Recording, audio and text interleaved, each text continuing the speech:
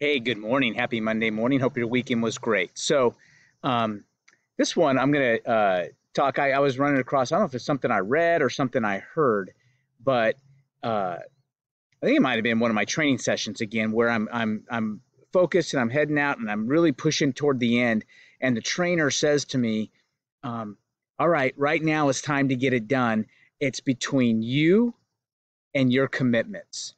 The decision needs to be made between you and your commitments. And it isn't really true. That's what it boils down to, is that we make these commitments and everything's good to go and we're plugging along.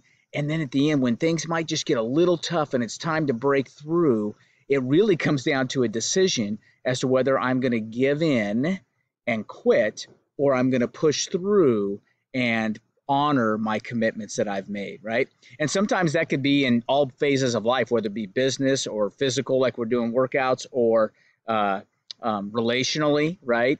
With relationships and everything else. So I'm just going to encourage you this time to think now that if you're this week, if you're pushed up against something that's maybe challenging you, to say, all right, you know what? I'm going to make the decision between me and my commitments, and I am going to stay true to my commitments. All right, think about this week. Hope you have a great week. As always, if you need us, reach out. Thanks.